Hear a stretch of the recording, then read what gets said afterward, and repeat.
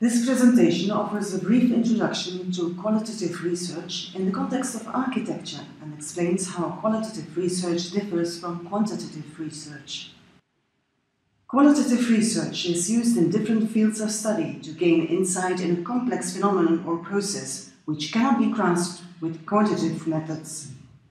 Also in the field of architecture, such complex phenomena or processes exist. Imagine, for instance, that you want to understand how a blind person experiences space.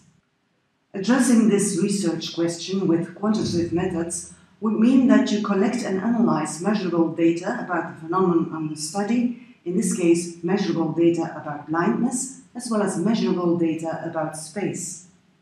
What measurable parameters can we use to characterize space? In architecture, space is typically defined by features of the objects making up its boundaries, and some of these features can be measured. A first set of features you can measure are the dimensions of a space, the height, the length, and the width. Other features that you can measure include the material characteristics of a space's boundaries. For instance, the color of a material can be expressed quantitatively in terms of its hue, saturation, and brightness. Other examples of material characteristics that can be measured include the material's thermal conductivity, specific heat, density, roughness, or absorption coefficient. Yet another measurable feature is a speech transition index, in short STI, which indicates how well people can understand the speaker in the space. An STI can have a value between 0 and 1, where 1 means that the speech intelligibility is excellent. While this feature is characteristic of a space, it is determined by the dimensions and shape of its boundaries on the one hand, and their material characteristics on the other hand, it varies across different positions within the space. For example, you see here how the STI varies across the floor plan of a half-round auditorium, where this parameter has been measured in different positions by using an artificial head. According to the measurements, the STI varies between 0.36 and 0.50, with an average of 0.44. If you want to gain a better understanding of the spatial experience of blind people, however, collecting and analyzing these measurable data about blindness and space do not help you that much. For instance, the fact that in the auditorium just referred to, the speech transition index varies between 0.36 and 0.50 with an average of 0.44 does not tell you much about how it is experienced by blind people. To gain a better understanding of blind people's spatial experience, a qualitative research approach is more suited. When conducting qualitative research, you try to build up such a nuanced view by approaching the phenomenon from different angles. What are possible angles to approach the phenomenon on the study in our imaginary example, the spatial experience of people who are blind?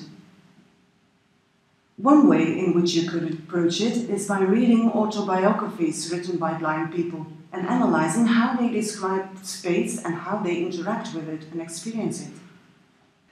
In a book by John Hull, for instance, you could read that since he lost his sight, not only his body changed, but his world seemed to have changed as well. Part of it, the visual part, has simply disappeared. It is not as if it went dark. It just is not there anymore. When a sighted person shuts his or her eyes, the objects that make up his or her visual world are still there for that person. For Hull, these objects have disappeared and others have taken their place, or the objects have changed themselves. For instance, concerning the climate of this environment, he writes, "The wind has taken the place of the sun, and a nice day is a day when there is a mild breeze. This brings into life all the sounds in the environment. Oral and tactual qualities make up his world now, but it took some time to learn to perceive this new world in all its richness. In the beginning, the great variety in visual sensations in different places, in particular office spaces, did apparently not translate into the same variety when it comes to oral and tactual qualities. Later he found out that certain places do make a stronger impression as he mentions when richly describing a park visit in terms of the sounds of people, the wind he felt, the feeling and trajectory of the path he took, the dimensions of the place, the handrails he touched, etc. The more he learns about his new world, the more he can distinguish between different places and even judge the pleasantness of being there, as he sums up in one of the later sections entitled "Touch is Beautiful." Besides reading and analyzing autobiographies, another angle to approach your research question is to conduct face-to-face interviews with blind people about their spatial experience. Face-to-face interviews are characterized by synchronous communication in time and place, due to which they can take their advantage of social cues. Social cues, such as the interviewee's voice, intonation, body language, etc., can give the interviewer a lot of extra information that can be added to the interviewee's verbal answer to a question. If you want to gain insight in a blind person's spatial experience, social cues are considered important here, since the interviewee, the blind person, is considered as a subject, as an irreplaceable person. For example, this is an excerpt from an interview with Carlos Pereira, a Portuguese architect who became blind. In this interview, Pereira explained how, since he lost his sight, space is not only the empty space between visually perceivable objects. He has learned to consider other spatial boundaries than the visual boundaries. In this example, a boundary created by difference in temperature. He explains this with an example. If he moves his hand towards a window, he does not know where the window is, but if the sun touches his hand is in another space. In this space, which is completely different from the space his hand was in before, it can be very hot. So for him, space is more complex than a visual thing. What used to be perceived visually as empty has become perceivable in its own right. Interviewing people about their spatial experience shows limitations as well. To start with, people are not used to talk about their spatial experience and often struggle to express verbally how they experience the space. Moreover, differences may exist between what people say during an interview and what people do.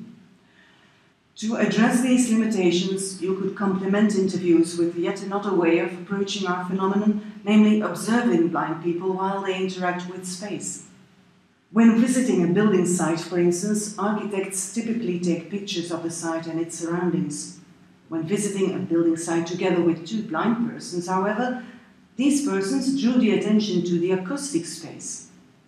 At the front side of the site, the main road through the town is a source of loud continuous noise generated by heavy traffic, so loud that it made a conversation tiresome for them. At the back of the site, the bounding road has a more rural character with almost no traffic. A fourth way in which you could approach the spatial experience of people who are blind is to analyze buildings and spaces that have been designed explicitly with blind people in mind. Take, for example, the Polytrauma and Blind Rehab Center in Palo Alto, which was designed with the help of Chris Downey. Like Carlos Pereira, Chris Downey is an architect who lost his sight. In designing the lobby of this center, Downey designed the ceiling in such a way to create a similar acoustic space as he experienced under a metal vaulted roof.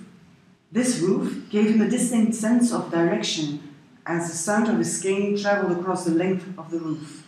If you combine the insights gained by approaching the phenomenon of your study, blind people's spatial experience, then it becomes clear that blind people experience space not merely as the void between the objects that make up its boundaries, but as a filled entity with its own sensory qualities, such as thermal qualities, acoustic qualities, etc. This concept of space as a filled entity with its own sensory qualities is an example of the kind of understanding qualitative research can yield in architecture. In summary, adopting a qualitative research approach in architecture allows to gain a nuanced understanding of a complex phenomenon, such as blind people's spatial experience, by approaching it from different angles. This results in a nuanced view on the phenomenon as experienced by the people involved, in this case, blind people themselves.